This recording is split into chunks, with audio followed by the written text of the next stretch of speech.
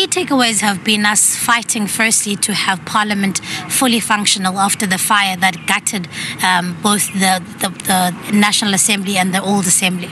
This has been an important fight for us because, as we've long said, when Parliament works, South Africa works.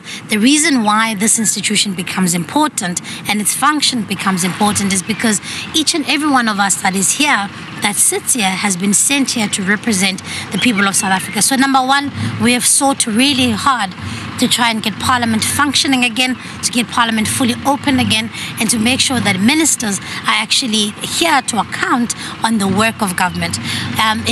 One of the other big priorities for us has been fighting the issue around the cost of living crisis. Over half of South Africans are living in abject poverty, and we, through the work that we have done and through the leader, John Steenhuisen, we've brought these issues to the floor of Parliament. We've posed the questions to the President, and we've also, in addition to bringing the issue to Parliament, we've also brought a number of solutions to say to government, this is what you can do. It's not enough to simply lament the problem, but we've also brought solutions to the fore.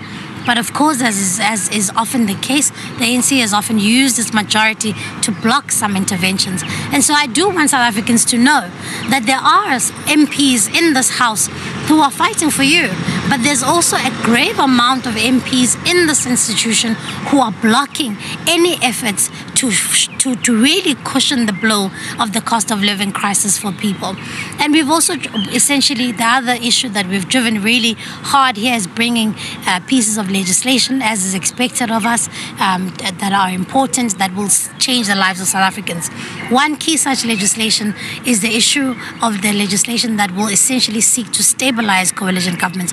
We're of the view that Parliament can't just simply be responsive, and that Parliament needs to be proactive, and that as we head towards 2024, where we are likely to see a national government that is under a coalition government, it's important that Parliament readies itself, that we develop a legislative framework that will make sure that we stabilize coalition governments.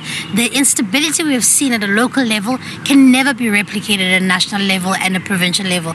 And so we are readying ourselves to say that when coalition governments are unstable, it is the people that suffer. And that's why this institution has to essentially busy itself with making sure that we pass legislation that matters most to people.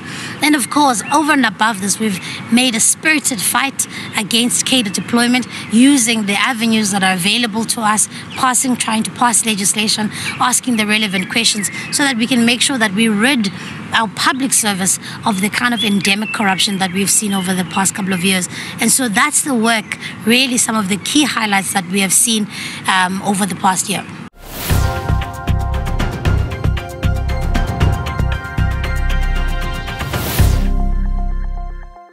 Thanks for watching. Like and follow our page on Facebook. Follow us on Instagram and Twitter. Subscribe to our YouTube channel and hit that notification bell. Tell us what you think in the comment section. And please, like and share our videos with your friends and family. Join the DA. Join the fight to save South Africa.